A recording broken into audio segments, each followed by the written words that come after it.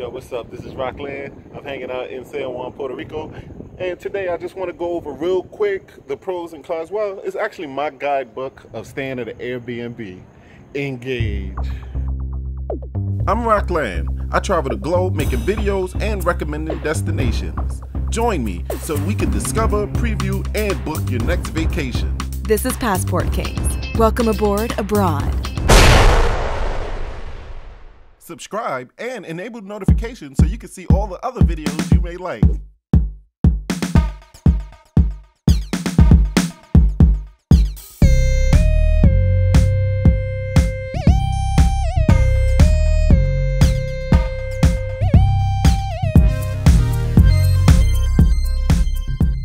Airbnb is the Uber of hotels. Like how Uber lets you use your own car as a cab, Airbnb lets you rent out your space as a hotel. This comes in very handy for travelers who want either a cheap, quick overnight stay or travelers who want to spend a few bucks but get the most bang for those bucks. Staying in someone's home or rental property instead of established hotels has many interesting characteristics.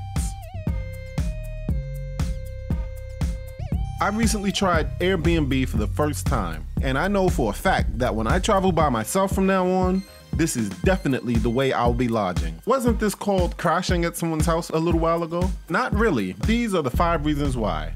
You can come and go as you please. Never again will you have to hop out of bed on the day of departure before your hotel demands their keys back and their room empty. Even better is not having to sit around the airport for hours instead of in your room because your plane is set to leave hours after checkout. Most Airbnb owners will tell you, oh, just leave whenever you want on checkout day.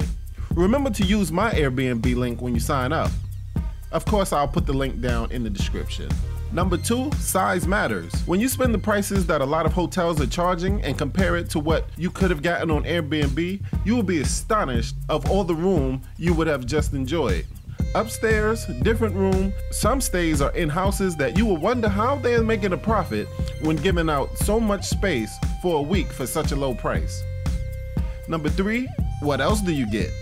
You may not have a restaurant downstairs to order food, but what you do get will probably make your stay more enjoyable than some hotel cook's recipes. A lot of times Wi-Fi is included, super window views, and a local supermarket down the street does just fine. Cook in the kitchen or just eat out every night and you won't miss the hotel one bit. But then add a patio, pool, or hot tub, or a barbecue grill, and you will never again want to feel what it's like to have someone outside your door mistaking their room for yours and sticking their key in it over and over again. Sometimes even a gym is included, and with minimum cleanup fees, it's like staying at an expensive guest house. Remember to use my link when you sign up. Stay tuned for this quick commercial break and I'll be right back. Passport Kings has always been in the business to try to help you make money online so you can travel more. That's why I was always giving away this great opportunity for you to learn the travel industry and make money in the travel business. But some people said recruiting is not something that they want to do on their everyday basis, and I can understand that. Sometimes recruiting can take a really big toll on you. Sometimes you just want to make money without any risk and without going around telling people about your opportunity. In this case, I've came up with the excellent way for you to make money from home and still be the boss of your own time. What Passport Kings has become involved in is called Arise.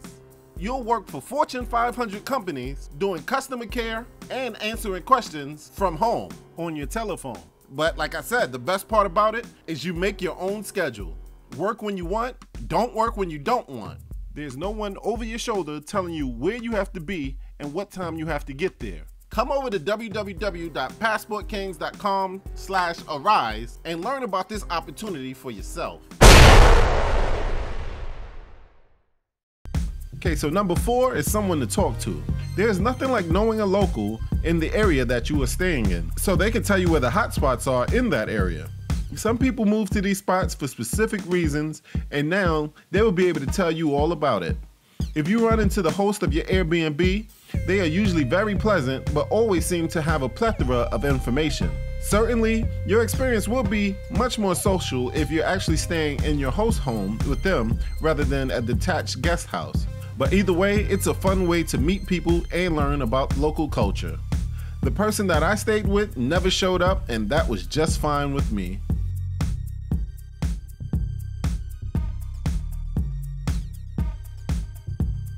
Number 5, Airbnb might be better than a local hotel. Sometimes hotels are far away either from the airport or the midst of the action, but the nearest hotels were a few miles away and quite pricey. When we turned to Airbnb, we found a rental located just 3 blocks walking distance from where we needed to be. Because Airbnb properties can be anywhere, you're not limited to stuffy offices and busy avenues.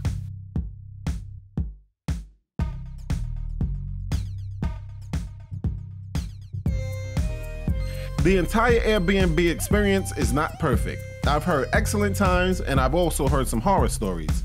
I've even heard about some owners being racist and not renting to people of certain skin color.